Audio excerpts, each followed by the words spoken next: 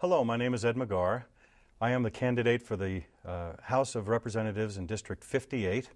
District 58 is comprised of all of Linden, the northeast third of Orem, and one small precinct down in the southeastern corner of Pleasant Grove.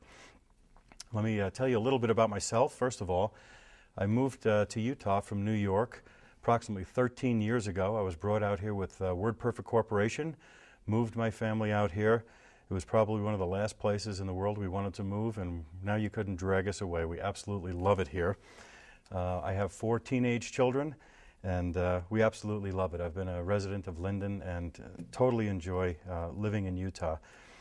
As far as running for office and why I want to run for office, I really didn't know much or care much about politics growing up, and I must say I've been a lifelong Republican and always voted the party platform.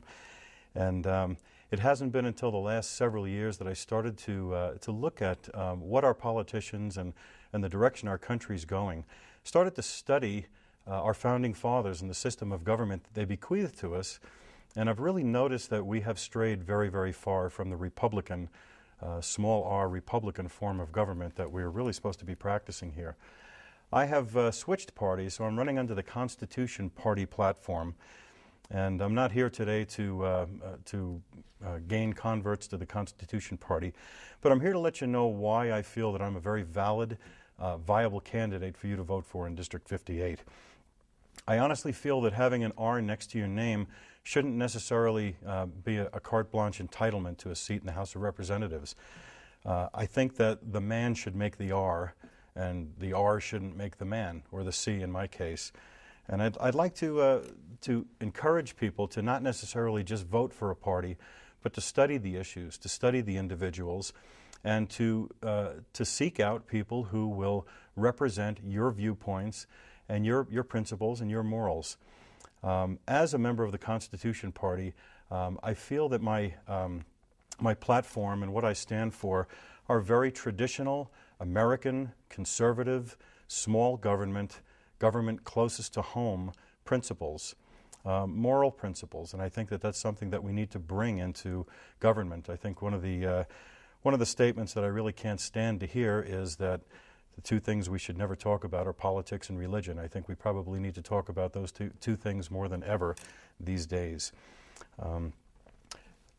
Oftentimes you might think, gee, a third-party candidate, you know what, they're not electable, and oftentimes they're kind of fringe and maybe strange even. I'd like to let you know, and they're not serious candidates, they're just running to get their name on the ballot. I want you to know that in this case, that is absolutely not true. I am putting my heart and soul into this campaign. I've had a valid, viable, good business career. I've proven myself in business. I'm fiscally conservative. I stand for good principles, and I want to be able to bring that to the state legislature and represent strongly the issues and needs in District 58. If you consider yourself conservative and appreciate a smaller government, lower taxes, traditional values and principles that characterize a Republican form of government, then I want you to vote for me. If you want someone who supports parental choice in education, doesn't have business or union connections that would create ethical concerns and conflicts of interest, you can vote for me. If you want someone who will protect state rights and will support and remove federal intrusion on our education system and other areas of our governance, vote for me. If you want someone who knows that the basic principles of competition and local control in education will yield lower cost and better results for our students, you vote for me. If you want someone who values a properly controlled and welcoming legal immigration policy while supporting the enforcement of the rule of law relative to illegal immigration, you vote for me.